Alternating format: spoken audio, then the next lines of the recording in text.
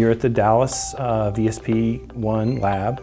We do AR, we surface, we edge. We can surface around 3,000 jobs a day, and we can edge, well, we've done 2,800 or so a day.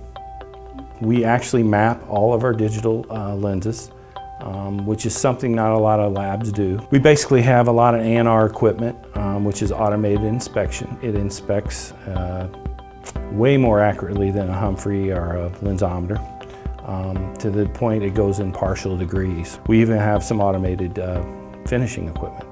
The MEIs, which are in finishing, can do some incredible stuff with bevel placements. Frames have gotten more and more challenging.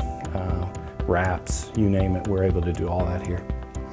We did a cultural reset here about in mid-July 2014, where we began to focus on the concept that every job is a patient waiting for their pair of glasses. And when you start having that mentality, then you start looking at every job as, well, gee, I don't want that to wait till tomorrow. I want that job to go out today. And it helps us provide a greater level of service to the customer. I like to tell my people, you know, the doctor's in business to grow, right? So the more we can do to make his patients happy, which means give them a quality job and a good turn time, and then that patient will come back. I mean, that's the role we play, I believe, is how do we keep the patients happy so they keep coming back so they can grow their business.